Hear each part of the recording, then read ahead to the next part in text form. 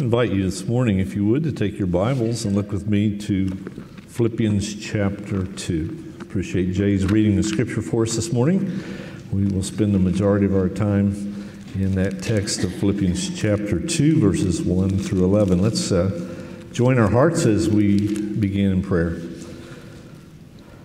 Lord, we come to you and we acknowledge our need of you. As we look to the mind of Christ today in this beautiful passage of Scripture, we are woefully aware of just how short we come of thinking as our Lord thought. So we pray, oh God, that as we look into your word, that the Spirit of God might capture our hearts, our minds, our imaginations, and move us in the direction of Christ-likeness. Lord, we know that we are a new people, but a new people not yet made perfect, and so we need certainly the help of the Spirit of God to move us in the direction of being more like the Lord Jesus in the way we think, act, and respond one to another. We pray, oh God, that again you would be glorified as you do that work of transformation by your work and by your Spirit in the hearts and lives of these your people today, and we ask these things in Jesus' name. Amen.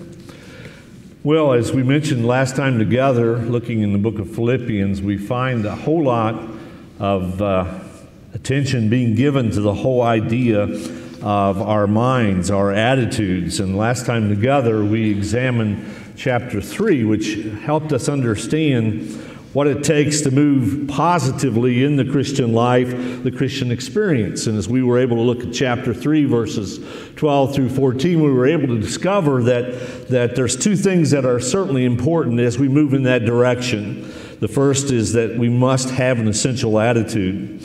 And as we looked at that last time together, last Sunday, we were able to see that there's two key parts of having an essential attitude. And the first was simply a personal inventory of where you are. Taking time out in your life, in your schedule, just a quiet time, a time out to see exactly where you are in order to see where it is that God might want to take you.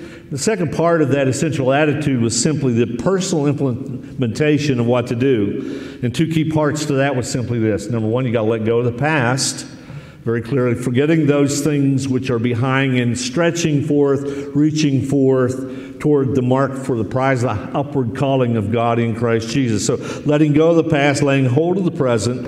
And of course, as we were able to see there in chapter 3 as well, Paul says, listen, we must have sort of an engaged approach, an energetic approach to the Christian life and experience, sort of like an athlete who's been on being the very first to break the tape. And that's the kind of imagery here, the kind of picture we have for us where he says, I press toward the mark for the prize of the upward calling of God in Christ Jesus. And we talked about what that looked like back in Paul's day, where a person who was certainly a champion on the playing field would be called up to an elevated platform and they're awarded. And of course, we think in terms of hearing one day, well done and good and faithful servant. So as we look to chapter 2, we also see information and detail in respect to our attitude. We also see it in chapter 1 as well as chapter 4. Perhaps next week we will look into chapter 4. But we've entitled this message, Out of My Mind, Out of Our Minds,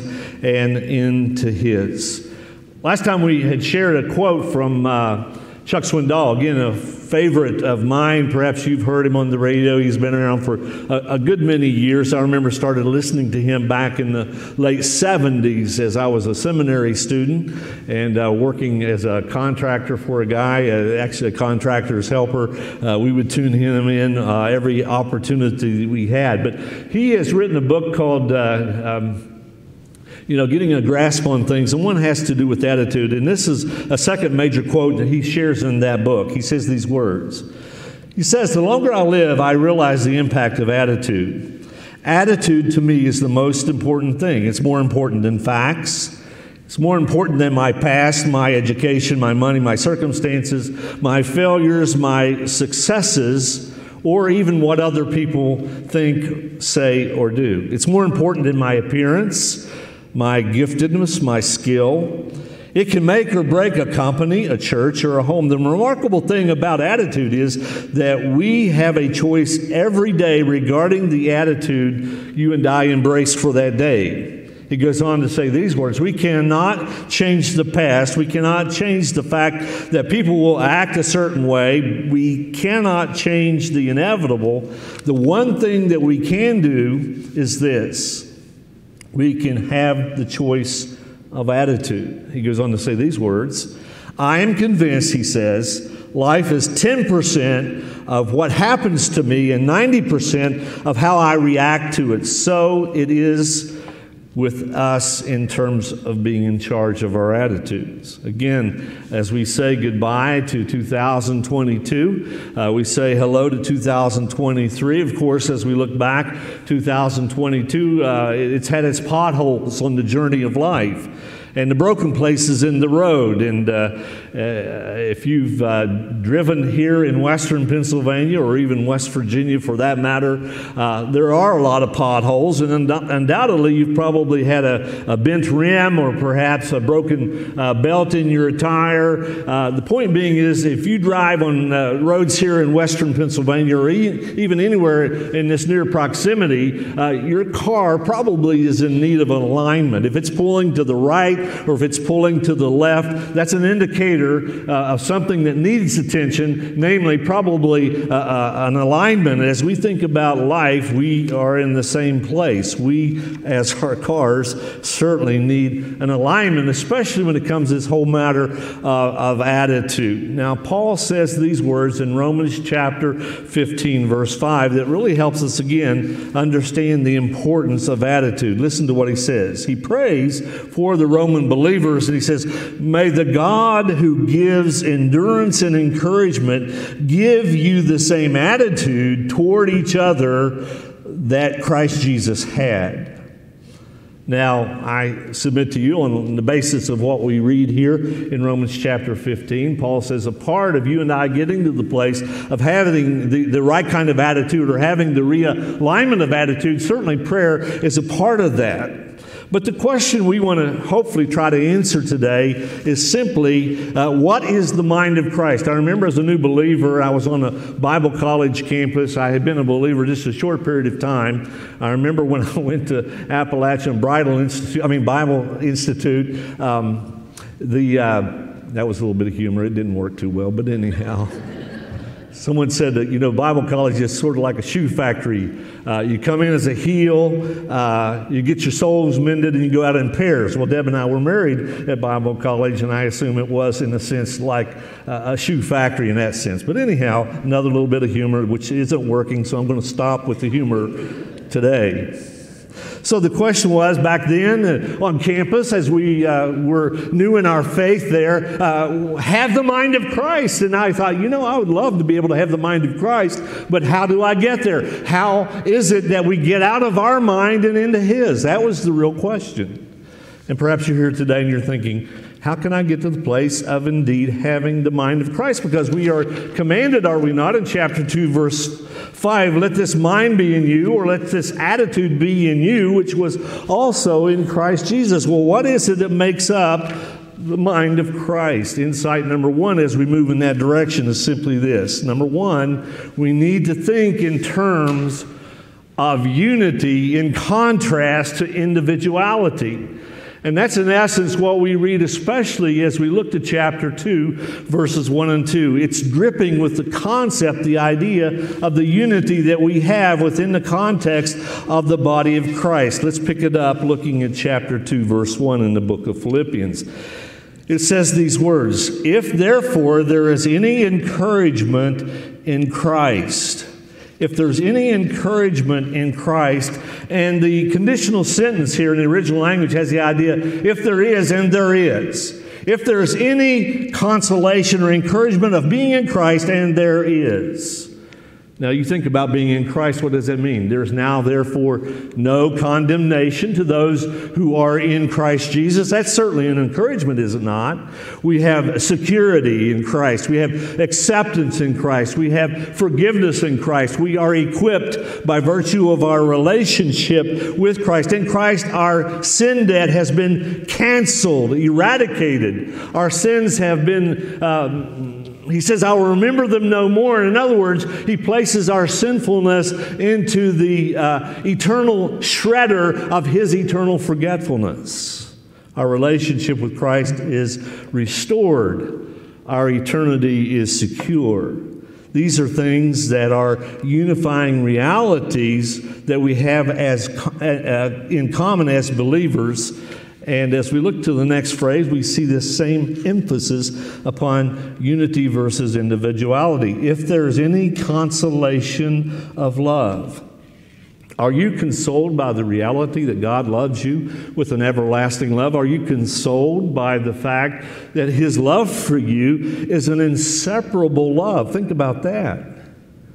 What can separate us from the love of Christ? Paul says in Romans chapter 8. He goes through the catalog of just about everything, and he says nothing is able to separate us from the love of Christ, which is in the relationship that we have with Him. These are things that we have in common.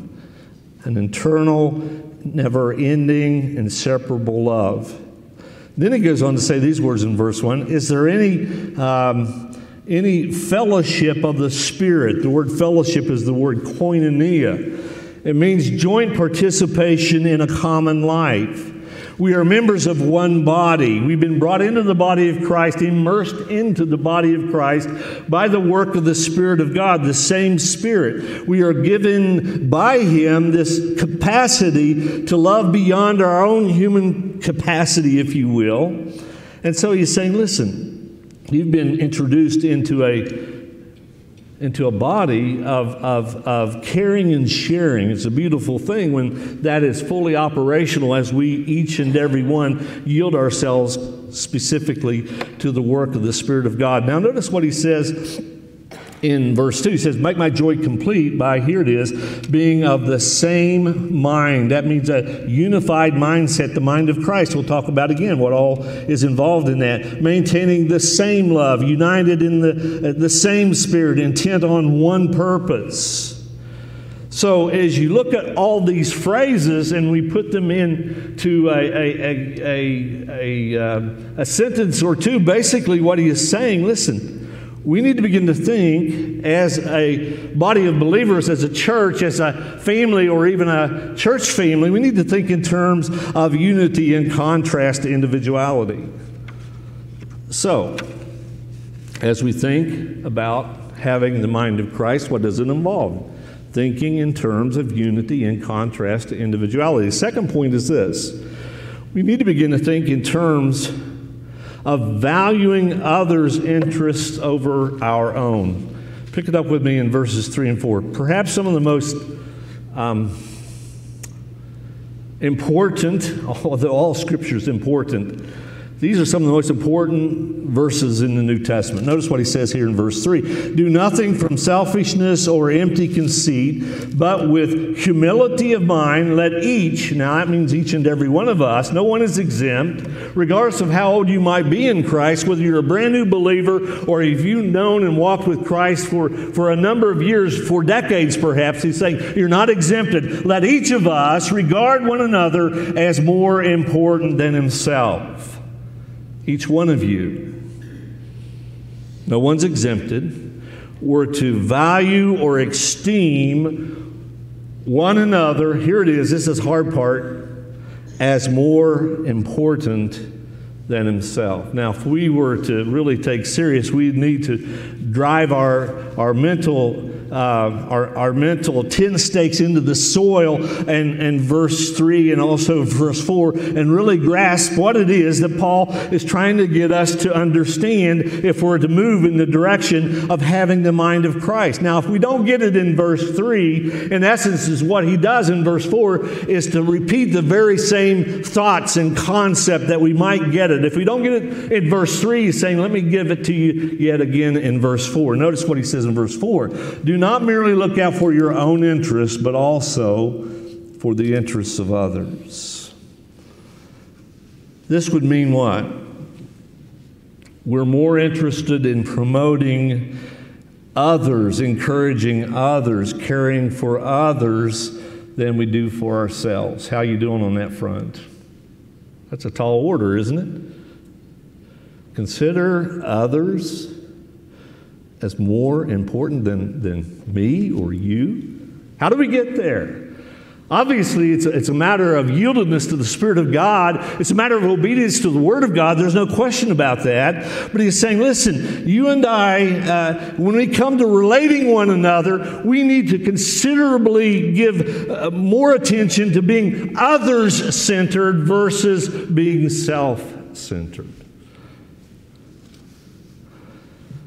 I think I told you as we preached one of our first messages here of a family back during the first part of COVID. We got those stimulus checks, and I don't think any of us were anticipating those things coming to our address, but lo and behold, they did. And I remember one family was aware of another family whose income stream was interrupted by virtue of the fact of COVID and the fact that their income had changed. In other words, the husband's job was no longer producing an income. And so God impressed upon this couple's heart. You know, we weren't anticipating this. We weren't thinking about this. We weren't banking upon this. Therefore, they're in a spot that their income's interrupted, and they were moved to give their stimulus check to that family who had had their income stream interrupted.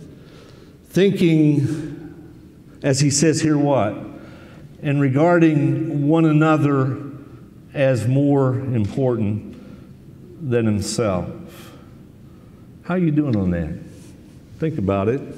Like I say, it's important perhaps to drive a mental tent stake and camp here for just a little bit in our thoughts.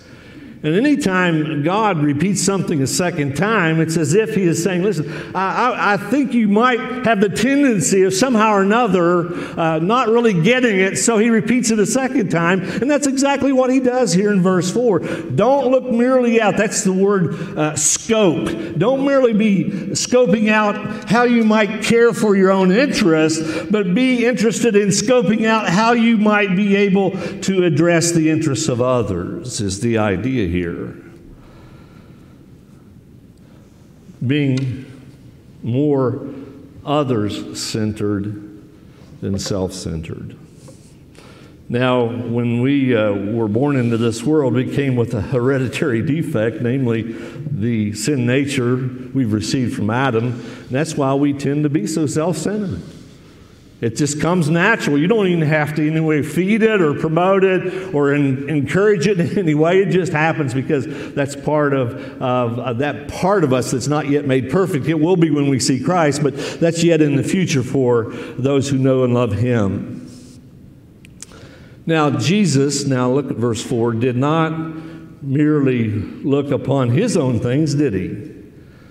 But He looked upon, with a heartbreak and a love for us, He looked upon the things that were for others.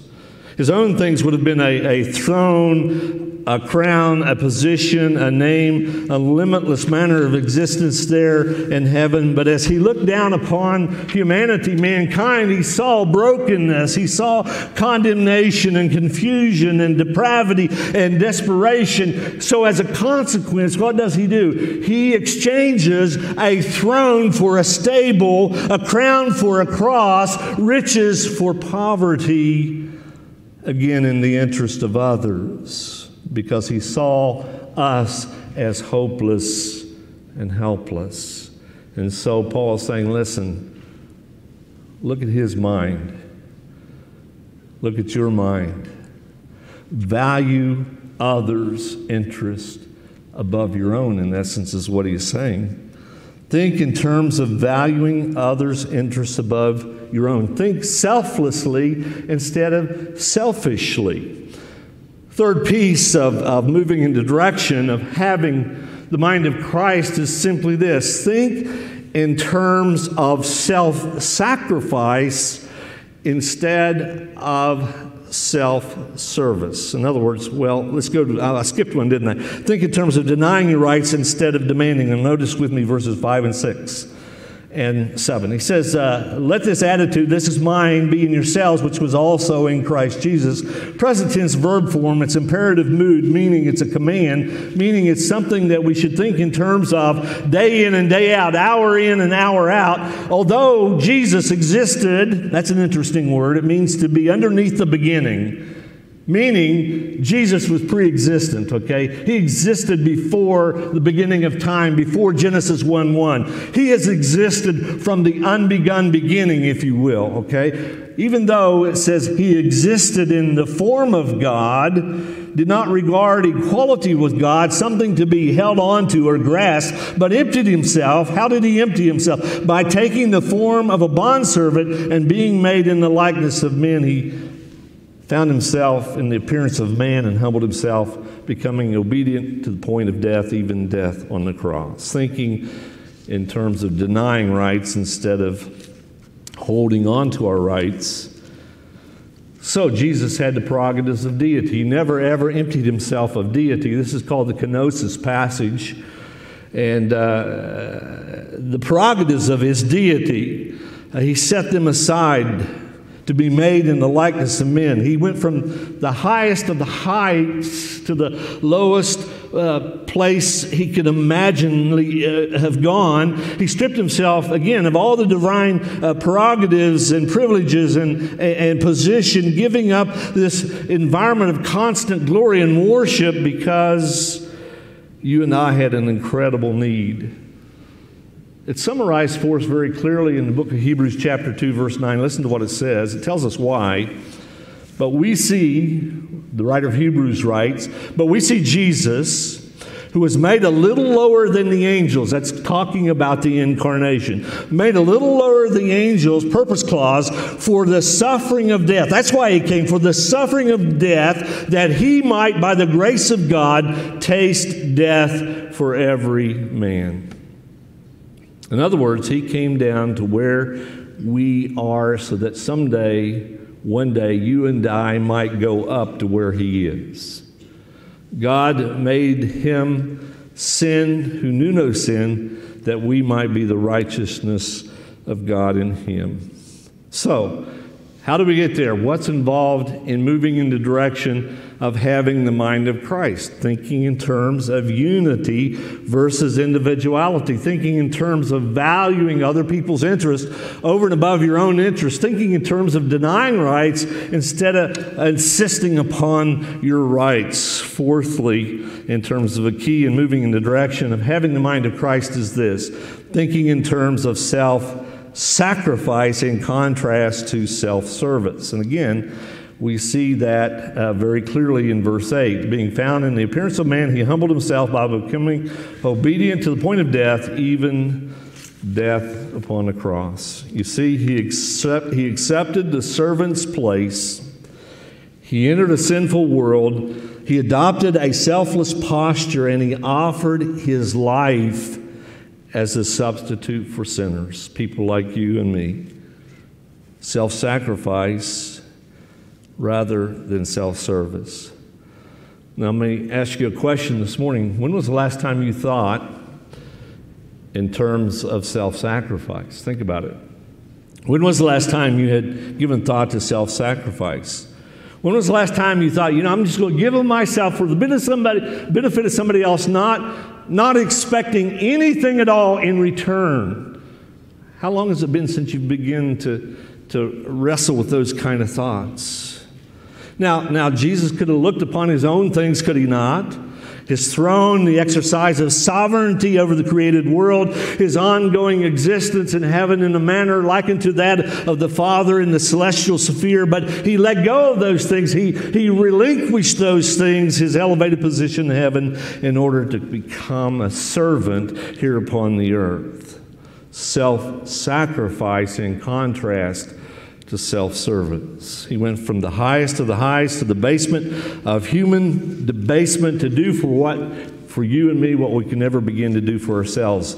summarized very clearly as the key verse in the book of Luke, which says these words: "The Son of Man came not to be served, came not to be ministered unto, but to minister, to serve, to give his life a ransom for many."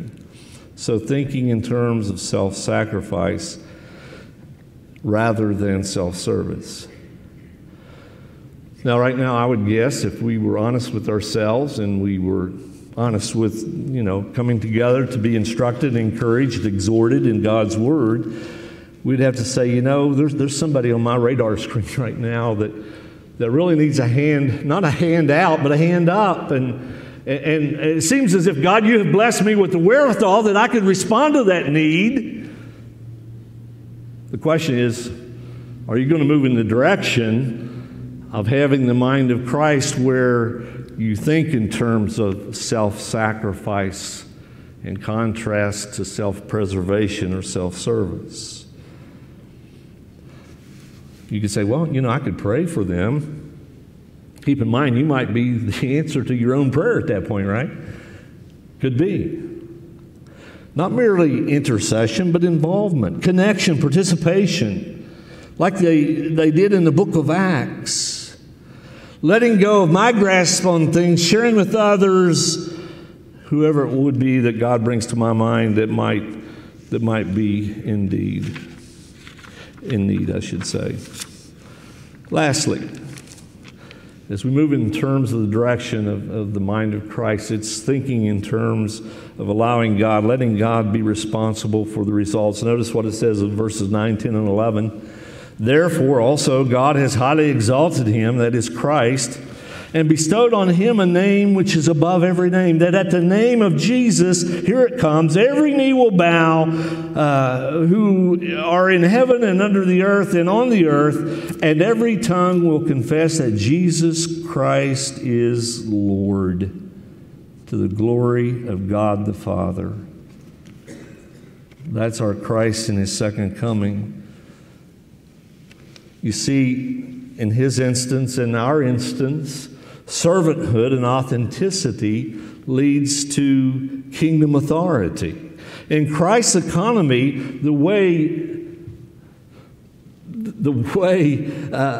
up is down, and the way down is up. Greatness in the kingdom of God has nothing to do with how high you might climb, but rather it has a lot to do with how low you might bend. Humble yourselves under the mighty hand of God, that in due time he will exalt you. So we see this glorious prospect that you and I have to look forward to. And by the way, this is not the rapture of the church. This is the second coming. And we will be with him in this coming that's described here in verse 11, the return of Christ. And there's so many people out there trying to figure out, when is he going to return, and so on and so forth. Nobody knows the day nor the hour. The Father certainly does. But as we think about the return of Christ and the fact that he's going to come in this glorious return, the question is not, Lord, how can I figure out exactly when you return? My response should be this. And you'll notice on the bottom of your sheet there, my response should be this: Lord, since I know you will return, help me to live rightly or to live righteously, either one. Help me to live rightly. Help me to love deeply. Help me to serve selflessly. And may I be found faithful. May I be found faithful upon your return. He's coming again, friend. And your heart's prayer should be that. May I be found faithful in his return for his church. So, let this mind be in you, which was also in Christ Jesus. Thinking in terms of unity, in contrast to individuality, valuing the interests of others above valuing my own interests, denying my rights instead of insisting on my rights, self-sacrifice in contrast to self-service, and lastly, letting God be responsible for the results. Would you bow with me as we pray at this time?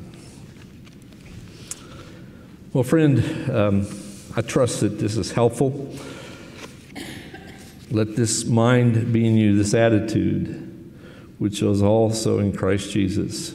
We are so wrapped up so often, and I'm not excluded from this, just thinking about my own agenda, my own things, my own stuff. We need to think in terms of unity instead of individuality. We need to value other people's interest above our own. We need to come to the place of denying our own rights rather than insisting that they be honored or seen or valued. Thinking in terms of self-sacrifice rather than self-service, and ultimately allowing God to be responsible for the results. He's coming again, friend. And so in light of His coming, let me just challenge you with these closing thoughts. Live rightly,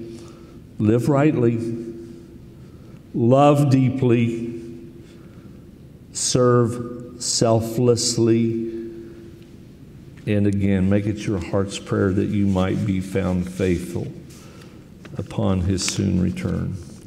God, we thank you for helping us better understand what's involved in having the mind of Christ. And I pray, God, that you'd move each and every one of us by your word and by your Spirit in the direction of having the mind of Christ. We know we can't do it on our own. We need the empowerment, the enablement of the Spirit of God, but we have a better idea, Lord, today, having looked at this passage of what it looks like.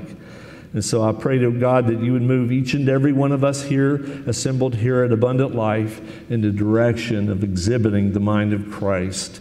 And we ask and pray all these things in Jesus' name. And God's people said, amen.